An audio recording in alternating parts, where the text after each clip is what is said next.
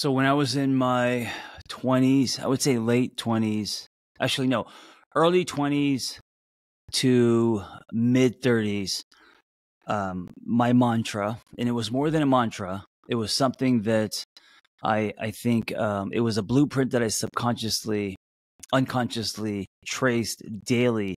And it was this: it was, who's coming with me, right? As in, who am I going to love? Who's coming with me on my journey? And then the second question was, where am I going? Right.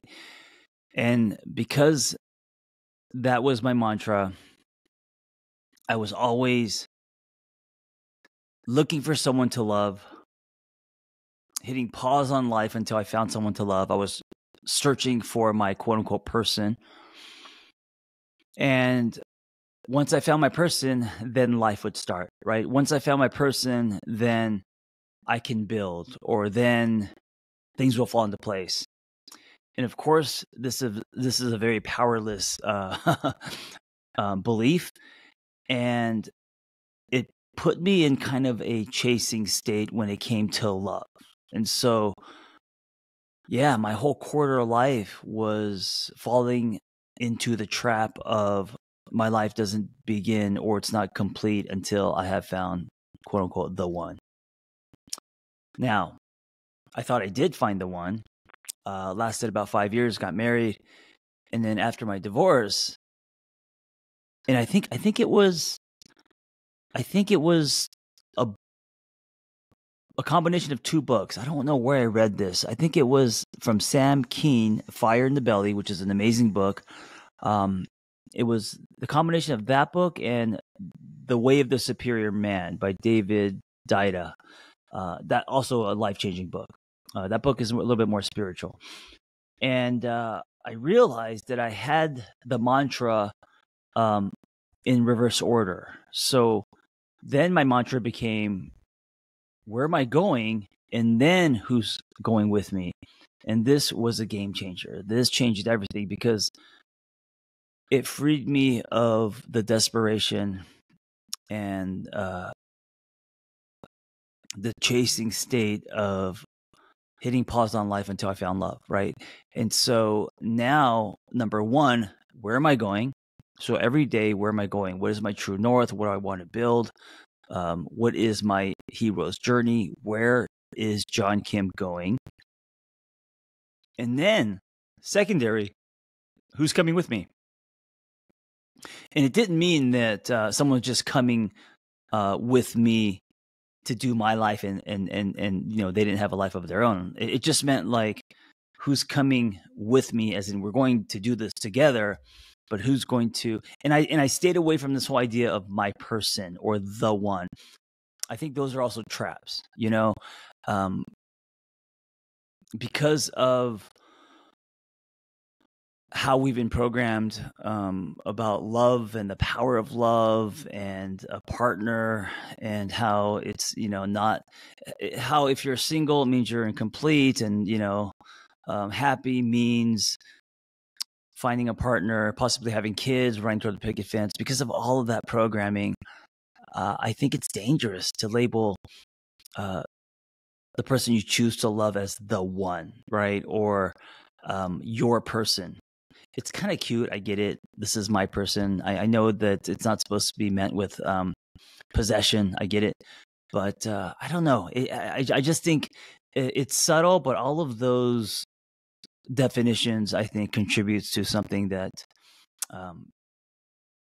can disconnect us, can contribute to the pressure of us finding love.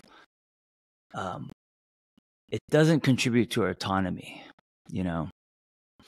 And so what shifted for me, so now I'm from 35 to, I would say, mid 40s. It was now about, where am I going? What am I building? What am I meant to do here, while I'm on this planet? And then who's coming with me? And I think that flipped things, where I went from more of a chasing state to more of now of an attracting state. And I think what happens is, when you start to put purpose, sense of self, things that are greater than self above love, above it doesn't mean that you are not showing up through love, right? I think that's very powerful as opposed to showing up through fear. I think it just means that we're not desperately searching for love, because that's the most important thing. I think a lot of people believe, and I was one of them, that finding love is everything. And then after that, all the other things. So whether you are building a business or traveling or whatever makes you happy, that's all secondary. You got to find love first, right? So after 35, I realized that's not true. It's not how I want to live my life. Where am I going? How do I want to share my gifts with the world? How am I going to be a conduit into people's lives? How am I going to be a catalyst, right? Like these other questions, and then who's coming with me? So when that became my mantra, it changed my behavior, it changed my energy, it changed my priorities. It freed me of desperately trying to find the one. And so that was until about 45, and I have a partner now and a 4-year-old daughter. We have a house. I feel like I've written some books, and I'm kind of on my road to, or been on my road to helping other people and having a sense of purpose now for a while. But now I have a new mantra, and I think as a 51-year-old. And moving into the afternoon of his life, now it's not even about love, as in it's not about finding love, and it's not even about purpose. I mean, both of those very important, of course, but now my mantra is, how do I want to show up? How do I want to show up? And then the second piece of this is, what do I need to let go of? And the reason why how do I want to show up is so important to me these days is because I feel like life is short. And it's not just how do I want to show up in my relationships, I mean, obviously, but it's like, how do I want to show up to this workout? How do I want to show up to this session with my client? How do I want to show up with my daughter? How do I want to, so it's not just the big, how do I want to show up in this relationship? It's in the moments. It's like today, I feel like shit, didn't sleep well.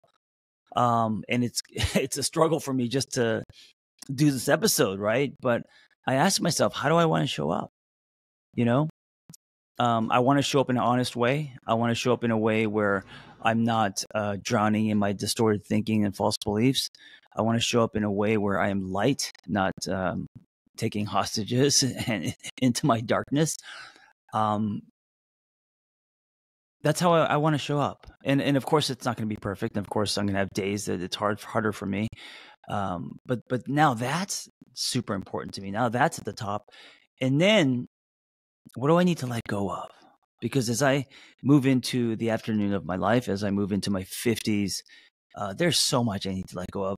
And there are things I need to let go of daily, right? They're not just big things, I need to let go of residue from the past. I need to let go of old beliefs that I carry about myself. I need to let go of how I think things should be done, or how I think people should act, and it's not a one-time letting go, because when you think about letting go, if you just think, okay, I've let that go, I'm done with it, you're going to be kidding yourself, because like forgiveness, it's an ongoing thing. Letting go is an ongoing thing, and some days it's easy, some days it's harder, but it is a practice, and this is why it's become a mantra. So what does that look like? How's that impacting, what does that look like in behavior, and how's that impacting me? Well, first of all, not to make life about love and work, which is, I think, for most of us, two of the biggest life pie pieces, right? That's where we put most of our energy and weight. and they're of course important, but they are not everything. So just to shake it up a little bit, just to put those kind of, I wouldn't say on the back burner, but just kind of like put those, just drop them down a little bit. That is huge. As far as life design, that's huge, right? And above that, to put, how do I want to show up? How do I want to show up with people in the moment, in the day to day? How do I want to show up to this project, to this workout? How do I want to show up to this episode? Or how do I want to show up to, anything? What that does in behavior is it makes me focus on the moment. It makes me more present. It makes me not put weight on all the things that haven't happened yet. I have one of my weaknesses is this whole thing of being happy when the phone rings, when things are good, when deals are coming through and partnerships, and then getting depressed if the phone doesn't ring. I hate that still has a lot of control over my life and happiness. And so when my mantra is, how do I want to show up? It kind of releases me of those things, right? I'm no longer concerned as much. I still am, but I'm no longer concerned as much with production, with the scoreboard, if you will. So that's helped me tremendously. And also the ripple effect is me being more grounded in my body and being present, enjoying the little things, sitting and producing joy, nectar, as I say. And then, of course, the other piston pumping is what do I need to let go of? And so many things. These days, I need to let go of old dreams that may not be for me, and it doesn't mean that I'm quitting something. It means that I need to leave room for new dreams, for things that I may not even imagined that can play out and is possible, that I never thought. Because when we dream, we hold on to things that we frame and that are very specific, and then we want it to be that. And most of life, that's not what happens. You may be just as happy. You may realize, oh, I thought I wanted this, but I really want this now that I'm experiencing this. I'm not saying that your dreams are going to be any less, but I do believe that they will probably be different. And I have to let go of how I want my life to play out and trust my story, where I'm going, and lean into infinite possibility and what could happen that can produce just as much joy, if not more, but it's not in the package that I imagined. So when I do that, it forces me to trust something greater. When I do that, it forces me to trust my story. When I do that, I have less anxiety because I'm not trying to trace an old dream, Anyway, I don't know where you're at in your life. I know that we all have these running kind of core beliefs and things that we're trying to trace, every one of us. I think it's important to be aware of what they are. And more importantly, I think it's important to know that you can change them. The three different mantras I just spoke of radically changed the behavior and energy of my life because they're so different. And so they're powerful. They're powerful. And I also believe that I wasn't meant to have this mantra that I have in my 50s and my 20s. I feel like I was meant to experience these mantras in this order. There is an arc. There is an unfolding. There's a progression. And so I don't know if you're in your 20s, 30s, 40s, 50s, but what is your mantra today? And is it honest to you? Ask yourself how adapting and holding on to these maybe 2 or 3 beliefs, how is it impacting your behavior, your thoughts, your energy? And is that something you want for yourself? Is that the right mantra for you? Thank you for listening. Be well.